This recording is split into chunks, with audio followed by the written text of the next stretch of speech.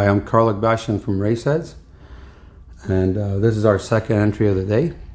It's a Ford Windsor block with Cleveland heads, and these are AFD heads, airflow dynamics, thanks to David Webb. They're great cylinder heads, and we're very happy. Today put us in second spot.